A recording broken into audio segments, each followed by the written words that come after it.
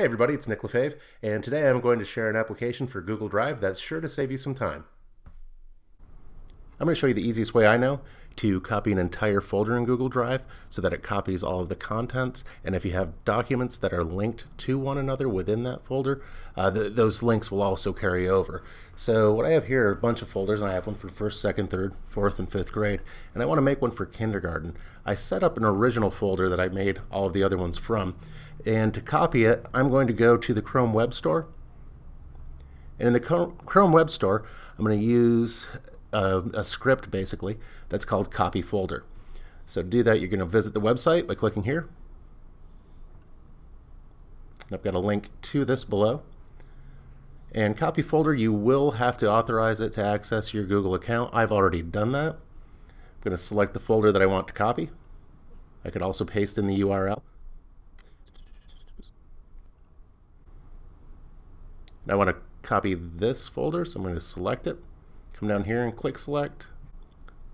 So now I'm going to go down here. I'm going to keep my sharing permissions the same as the previous one. I've already got those set up.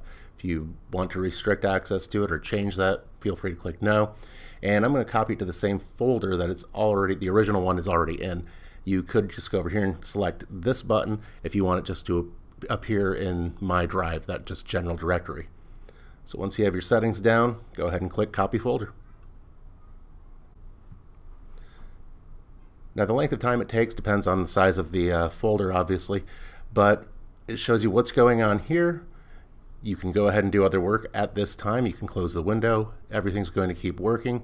If you want to check on the status of it, go ahead and click that copy log, which is basically a Google Sheet that will appear in your copied folder.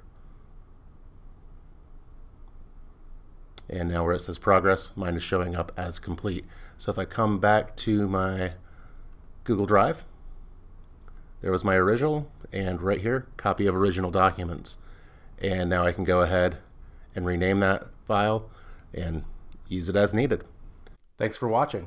Be sure to check out edtechpicks.org for more tech tips, tricks, and tutorials for busy teachers.